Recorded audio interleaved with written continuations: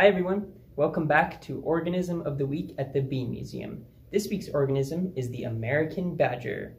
I hope y'all are ready for some badger puns. Badgers are named for the badge-like marks on their faces.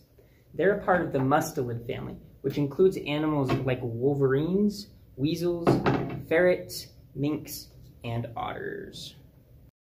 The American badger is found throughout the US, Canada, and Mexico.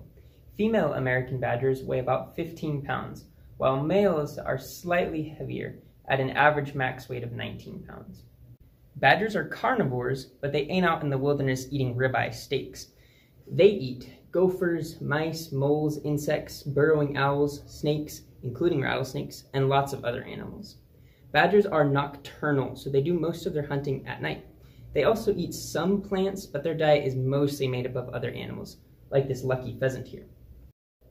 Badgers are mainly solitary animals. After mating in the late summer, the two parents will separate and won't see each other the rest of the year. The mother does all of the parenting on her own, which is too bad for the male badgers because baby badgers are super cute. The mother badger hopes her little badgers can grow up to be goodgers. Get it? Badgers, goodgers? He'd smile if he wasn't dead. Badgers also have really big claws that are great for digging. They like to live in grasslands and open areas where there's lots of places to dig. They'll either dig a burrow from scratch or enlarge a pre-existing burrow. Badger dens can be up to 10 feet deep and 6 feet across, and females will often dig multiple dens. Badger burrows are also used by a wide variety of other animals, like rodents, burrowing owls, and even tortoises.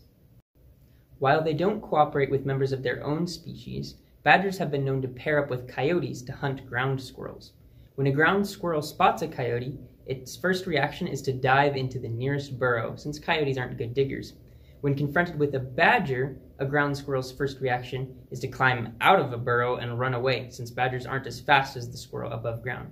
But when the badger and the coyote hunt together, it's a catch-22 for the squirrel. One of the predators is going to catch the squirrel no matter which way he decides to run. Pretty nifty.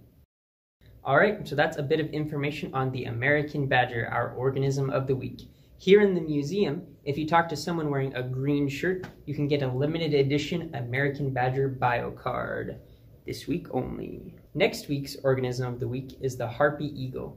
If you have any questions about the harpy eagle, submit a question on our website. Don't worry, all your questions aren't going to badger us too much.